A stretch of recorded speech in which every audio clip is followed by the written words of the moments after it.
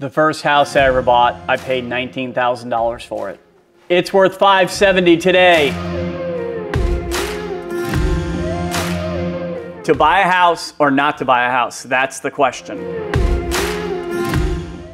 What's up, everyone? Ed Yannett here, your favorite real estate agent here in Savannah, Georgia. And I am here to help you answer the age-old question of, is it time to buy a house or is it not time to buy a house? A little crazy. I know interest rates have gone up, inflation, elections, all this other craziness in the world. But the key question for most people that I talk to is now a good time to buy a house?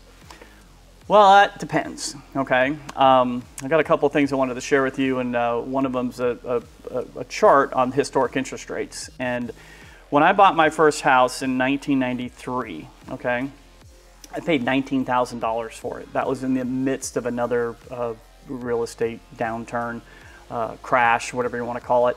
I bought it from HUD, the Housing and Urban Development, which it was part of the RTC, which is the Resolution Trust Company, which was a government body that was set up to help sell foreclosures.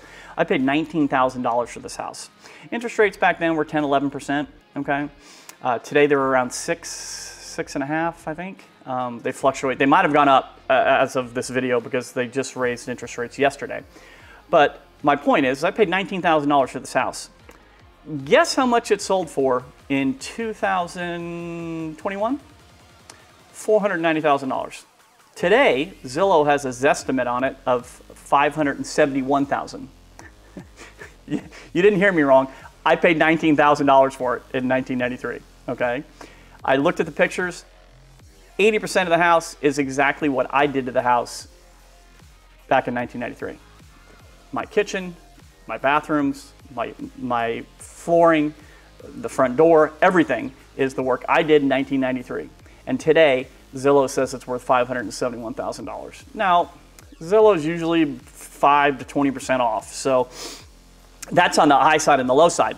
But even if they're 10% off, 15% off, okay, that's still $500,000.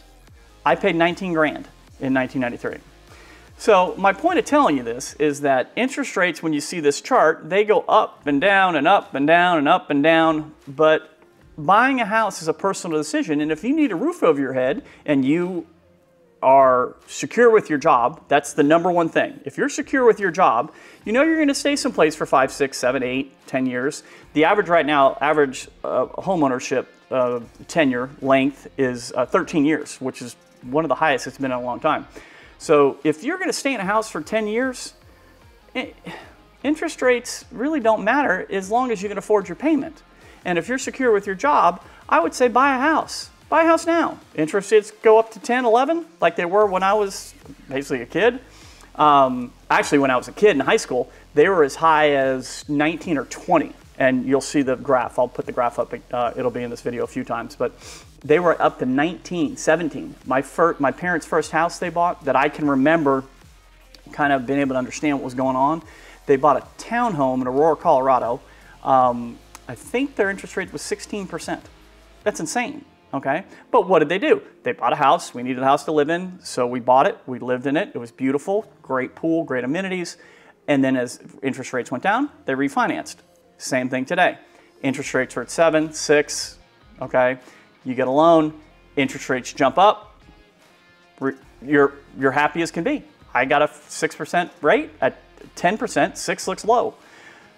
Interest rates go back down. Who knows? They might.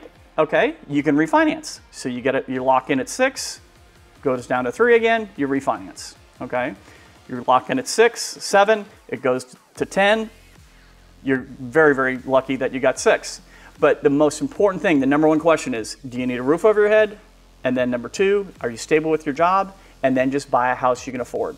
That's my 2 cents on the big question of if you should buy a house or if you shouldn't buy a house.